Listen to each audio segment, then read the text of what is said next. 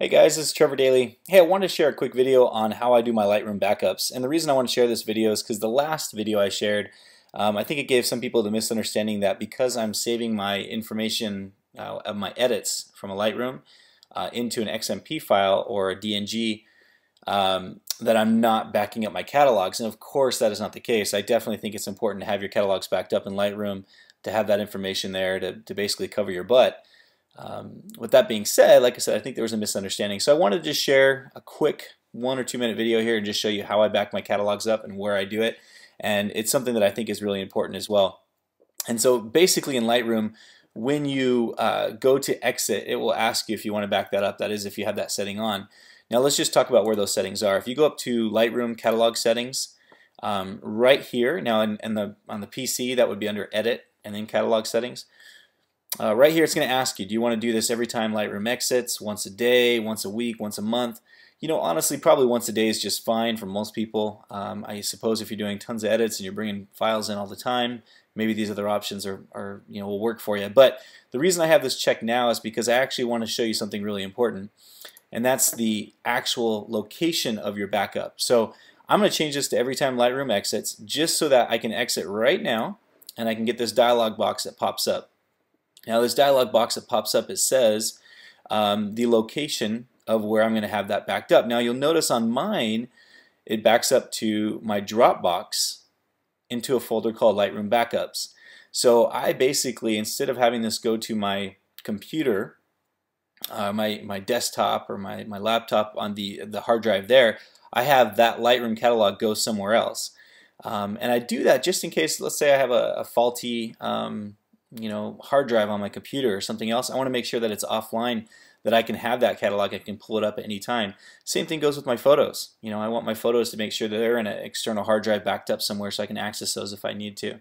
So that's where I have mine. So if you want to change that, you just go to choose, and then right in here you can choose exactly where you want to back that up. Now, I will say that by default, Lightroom has this, so that it does go to your hard drive on your computer, and if that's the case, just make sure that you have some kind of system turned on, such as the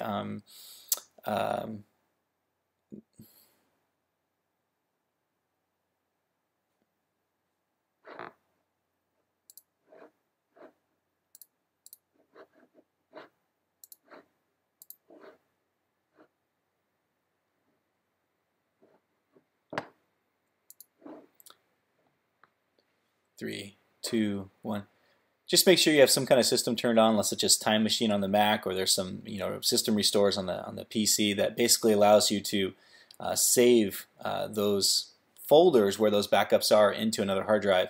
But again, for me, what works best is just put the Dropbox Lightroom backup. Now these other two, I would just keep them checked. It's just general maintenance, making sure those to test the integrity of the Lightroom catalogs, etc. So that's all I do, guys. I hit backup. And literally it takes, I don't know, 15 seconds, 10 seconds maybe. Again, depends on the size of your catalog. It can take a little bit longer, but just make sure when you exit you hit that little backup button.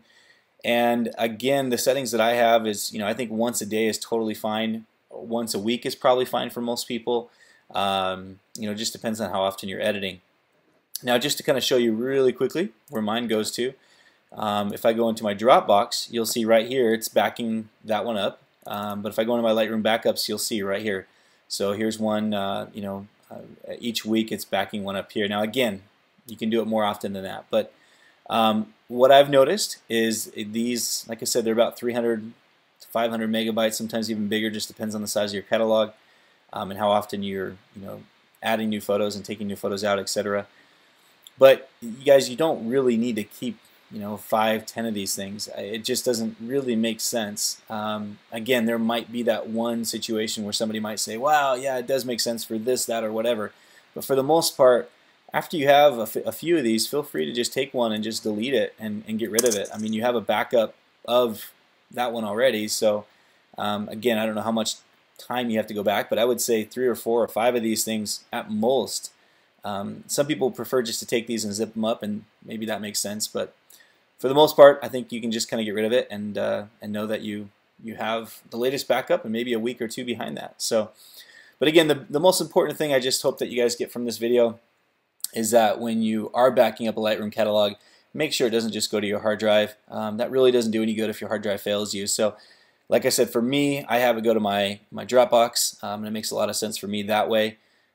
If something were to happen to my Lightroom catalog, all I have to do is go grab it from my Dropbox, drag it right back over into my hard drive, click on it, and I'm ready to rock and roll again. So it's really that easy. So hopefully that helps, guys. Like I said, make sure those catalogs are getting backed up.